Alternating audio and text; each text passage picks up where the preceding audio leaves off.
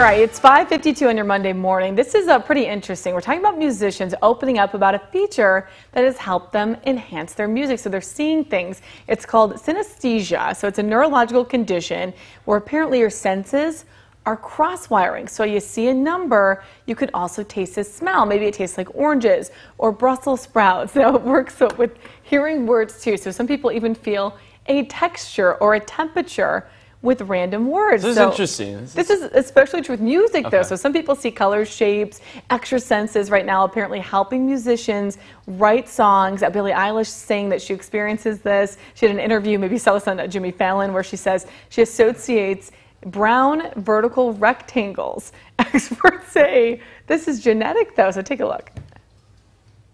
This is the funny thing about synesthesia, is that it's so specific for me, but like for instance my dad and my brother both have synesthesia.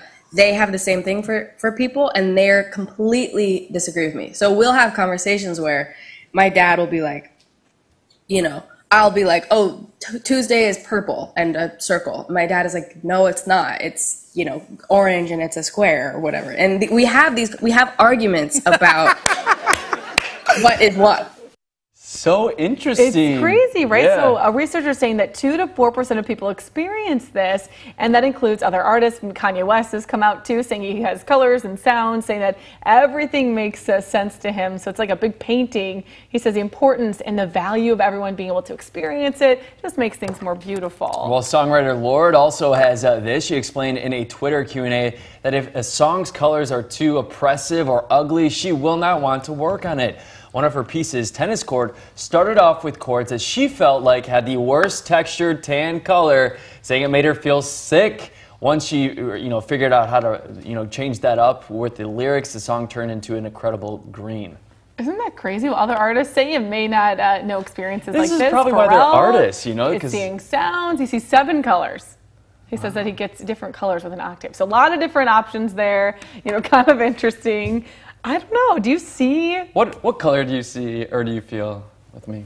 I don't feel a color. So I know. That's the thing. That's what's crazy. Like, I mean, some people actually have a sense, this is why I'm saying I think this is why they're true artists and why their music probably is so good, because they do have it maybe as I will say another level. The only thing like that, the Aussie spray, hairspray, we always say smells purple. Okay. But that's as far as I'll go.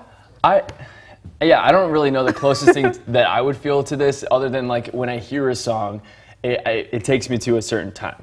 But not a color. That's literally not even close to what this is. Think about this morning. Send us a message if you feel this. You see I didn't even know colors, this existed. shapes. No, I want to know. I wonder if there's someone locally.